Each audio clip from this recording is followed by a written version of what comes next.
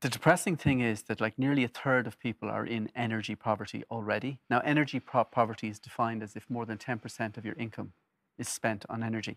And already we're at a third of people. And based on the price increases that are likely coming down the tracks in the next couple of months from all of the big providers, that could easily rise to close to 50% of people being in energy poverty by the wintertime. And I think that's why it's important to keep talking about this particular topic, because we're in the middle of this cost of living crisis. And sometimes there are so many things coming at us, whether it's the rising price of milk or butter or bread or rice or whatever it might be.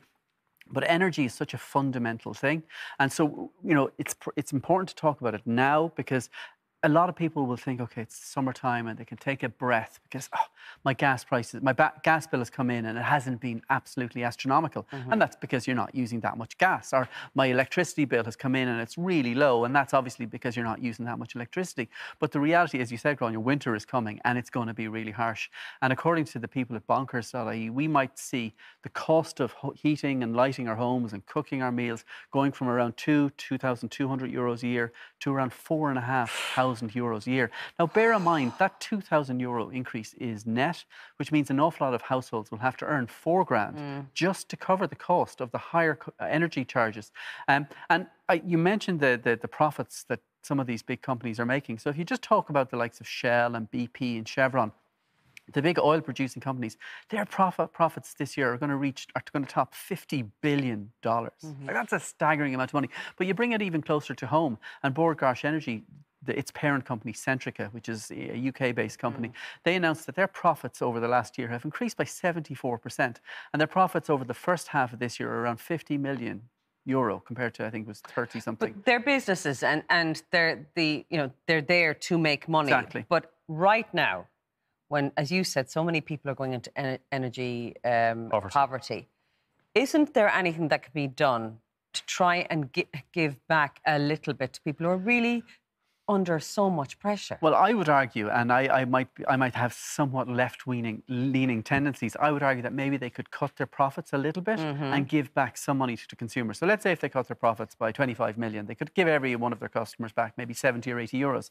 Now, 78 or 80 euros isn't going to be a huge amount in the context of a €2,000 increase, but it's better than nothing.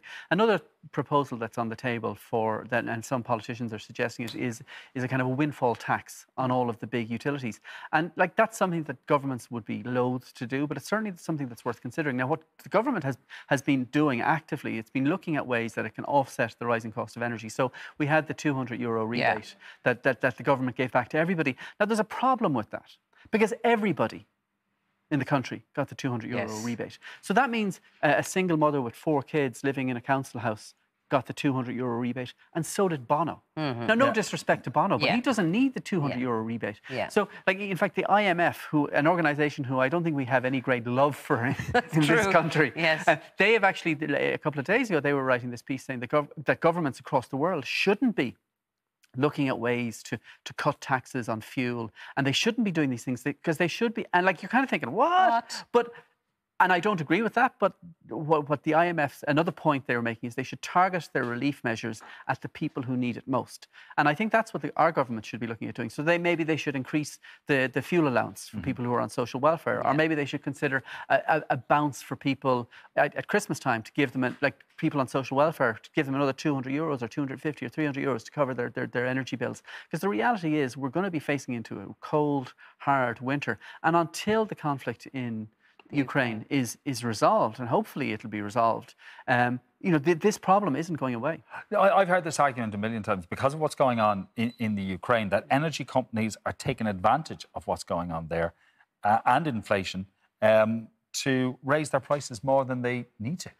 But I'd say they would deny that flatly, but it's very hard for anybody like you or me to say exactly what's going on. But oddly enough, one of the I was going to say companies, but you can't really call them a company, but the government profits substantially from rising energy costs, because the government charges excise duty on petrol and diesel.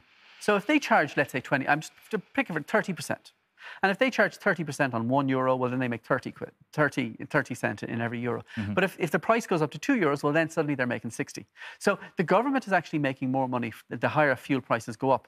And, And I actually did put that to Eamon Ryan, the Minister for Transport, not long ago. And you know, they accept that that's what's happening. And that's when they announced, not because of me, but that's when they announced the €200 rebate. But so they're giving money back. But I think the government needs to be much more targeted about what it does, so that the people who need it the most get it. Because, I mean, to be honest, I can probably afford to pay another £100 a month on my energy because I'm in a fortunate position that I have a good job. But there's an awful lot of people who aren't in that fortunate position. And not just people on social welfare. It's not at people all. on low Not wages. at all. Not at all. People who are on lower wages. And like, don't get me wrong. I wouldn't be singing and dancing about having to pay another €100 on my energy bills. But I would prefer to see the money going to somebody who really needs it rather than going to people like me who could probably just about get by.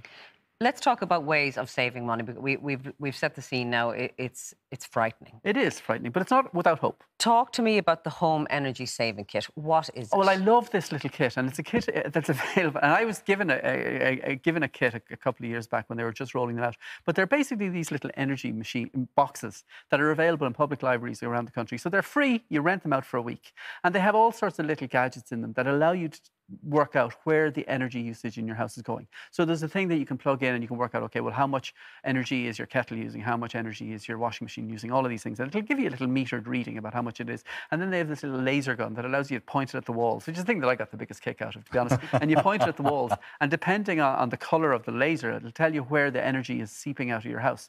So it'll say, okay, well, listen, I've got a problem with this wall, or all the heat is going out of my house through the doors. So it's like an insulation kind of a thing? Yeah, but it's not going to give you the insulation, but it'll tell you, okay, well, listen, there's an awful lot of heat going out under the door of my living room. Okay. So, like, you know, what could you do then? Well, you know, you could put, you know, one of those draft excluders, things, simple things like that. But there's other measures that people can take. So, for instance, an awful lot of people would have had their attics insulated in the 70s and 80s, and like, you know, and like I remember my parents doing it, and there was that really scratchy yellow stuff, and like you'd be crawling around in your attic, and you'd be like, But you know, most people thought, okay, well, that's that job done. Don't have to worry about that anymore. But the reality is that the insulation materials have come such a long way in the last 10 or 15 years. And there's a lot of talk about the retrofitting grants and that the government have on the table. But to be honest, for most people, they're off the table for now because they're still really expensive. And yeah, you could spend 30 grand and you could get a heat pump put into your house and you could get, you know, your house cladded with kind of special insulation materials. But that's all pricey. But there is a special grant available to people who want to get their attics insulated.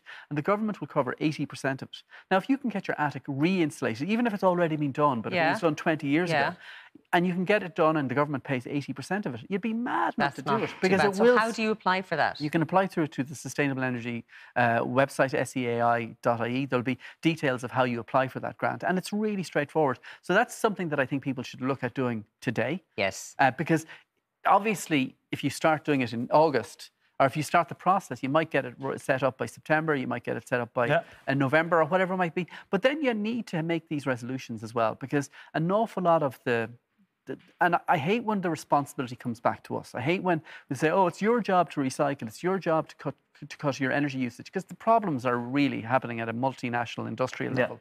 But at the same time, there are things that we can do. So it's simple things like, you know, and I remember the old environmentally friendly, like if you lower your thermostat by 1 degree, you know, you'll knock 30 or 40 euros off the annual cost of your bills. Or if you ensure that none of your electrical products are on standby, you might save another 5 or 10 euros. Or if you only use your dishwasher when it's full and your washing machine, if you wash all your clothes at 30 degrees rather than 40 degrees, and all of these little changes, you might say to yourself, well, they're not going to make a blind bit of difference. But it's all about the incremental changes. And believe me, washing your clothes at 30 degrees versus 40 degrees, you're not going to notice any difference. I always do that. I never wash anything at anything other than 30 now. Well, it's probably better for your clothes for a start. Because my missus is always giving out to me because You boil them. I do. And sometimes even I'm looking at them going, oh, Jesus, I've ruined that now. But at least they're clean. But you don't. But there's no need to do that. And the idea is that you take a look at your energy usage now and you say, okay, what are there 5 or 10 things that I could do that individually might only be saving me a £5 or a 10 or a 15 quid, but cumulatively the savings could be kind of 200 quid. And then, as we've spoken about on the show a million times, the big saving that 750,000 Irish households are still not making is switching energy provider. And the numbers who aren't switching are absolutely staggering. And there's reasons for that. People think, oh, well, sure, they're all the same. There's no way I could save money. You could knock 30% or even more than 30% off your energy bills by moving from company A to company B. And as I've said on the show before, it's not like like switching cornflake provider, or it's not even like switching broadband provider. There's absolutely zero difference in the quality of electricity you get from Electric Ireland, Borgosh Energy, Airtricity, Flowgas, or whatever it might be. So if you can save that money, save it. And as you say, you can do it effortlessly by using the web.